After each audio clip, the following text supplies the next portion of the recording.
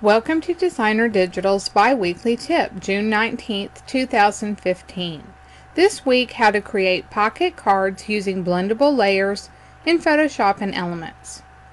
Katie Petit's blendable layers are a new concept and a great bargain in digital scrapbooking.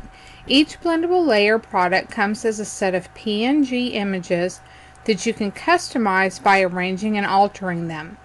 Each set is loaded with borders and overlays and images that you can use over and over again. You can even use blendable layers to design pocket cards for your pocket scrapbook pages. Here's how. Begin by opening the blendable layers product of your choice. View the Working with Blendable Layers in Photoshop and Photoshop Elements video tip for an easy way to load the images into one stack.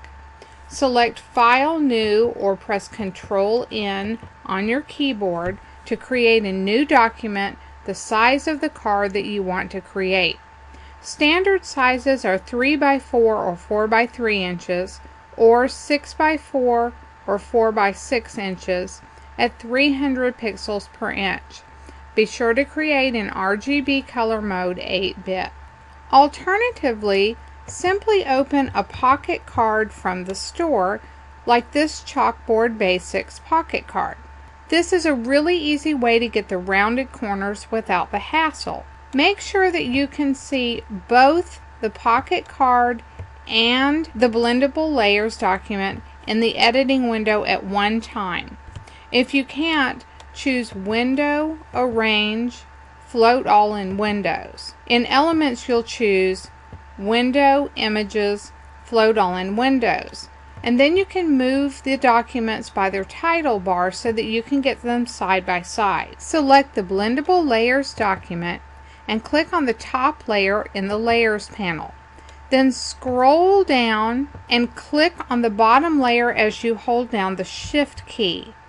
This will select all of the layers, and you'll see that all of the layers have now been selected, so that you can drag the layers all at one time over to the pocket card, dragging from the Layers panel to the document. Next, minimize your original document and drag the pocket card so that it's centered. In Photoshop, press Ctrl-Alt-G on your keyboard, or on a Mac system, that's Command-Option-G, with all of the blendable layers still selected. In Elements, press Ctrl-G, or on a Mac system, Command-G.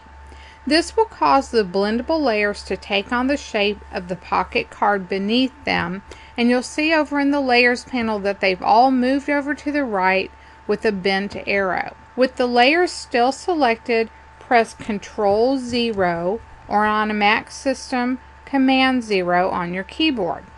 This zooms out to allow you to see the bounding box of the blendable layers.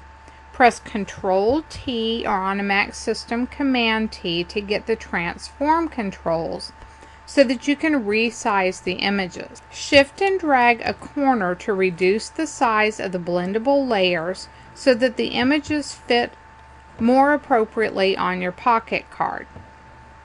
Now, as a word of warning, in some versions of Elements, the later versions of Elements, you'll need to omit the Shift key as you resize.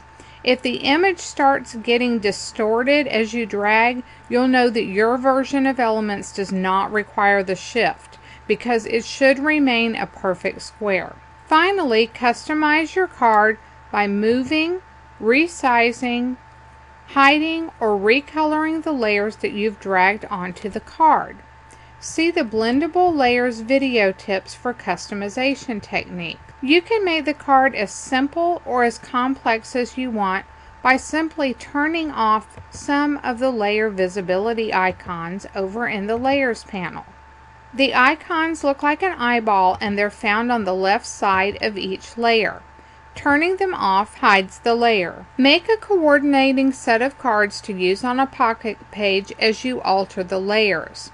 Save each of your variations as a PNG image if you want to preserve the rounded corners, or if you're using squared corners, you can save your pocket card as a JPEG image. You'll do this by selecting File, Save As, and then changing the file type here to PNG or JPEG before you hit save. You can finish the set by opening and dragging a word art sentiment onto one or more of the cards. Blendable layers are one of the most versatile products available for digital scrapbooking. With just one set, you can get a huge variety of page designs. Thanks for watching, and be sure to check back in 2 weeks for the next Designer Digitals tip.